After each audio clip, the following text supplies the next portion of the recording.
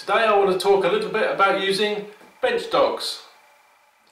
I think almost all commercial benches these days come with bench dogs.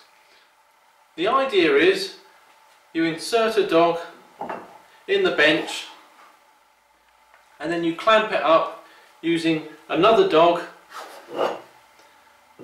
set in the vise at the end of the bench. We can see here a common problem. Even if we close this vise right up, the bench dog is not going to touch the end of the work. We do have another hole here and we could clamp it like so, but in that case we've got no support under the work, and once the work gets thin it can deflect and we'll lose the flat surface we're trying to prepare with a plane. So we always want to clamp with the work on the solid bench top. Therefore that's the first dog we can use, and we have to bridge this gap. Now it's useful, essential really, to have a set of different spacers that we can use in the end here. Find the most appropriate and then wind in the dog in your vise. That holds the work nice and firm. But what if you've got a bench that doesn't have a tail vise? And in fact, do you need a tail vise? Well, it's probably quite convenient if you can afford it, but you don't actually need one. You can use wedges. A pair of wedges, folding wedges, sliding wedges they're known as, put together. When they pass by each other, they increase in total width. As we push these wedges against each other, hopefully you can see that the distance between them here gets wider and wider. Narrows when we part them, and as we push them together it gets wider. And that's what we use to wedge our work between bench dogs.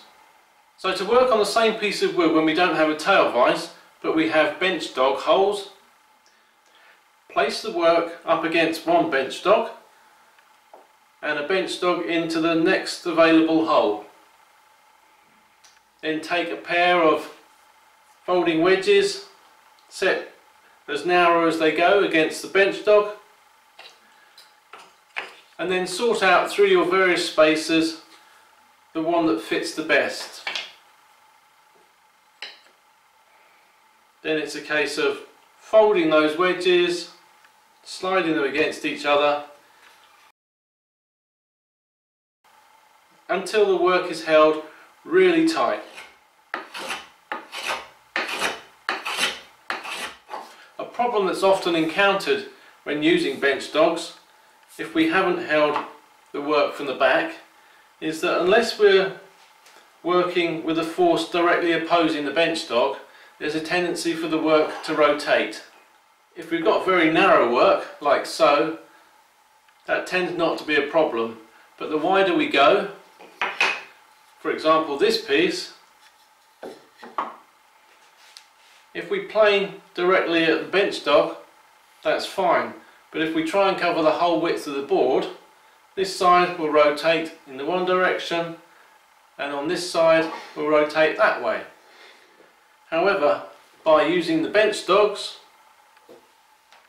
an appropriate spacer and the wedges,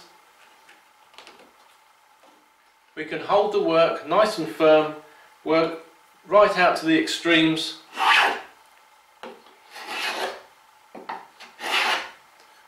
without the work rotating.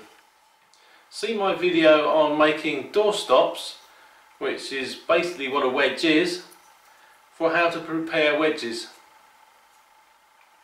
When you're using them for clamping, it's best to leave the surfaces just a little bit rough.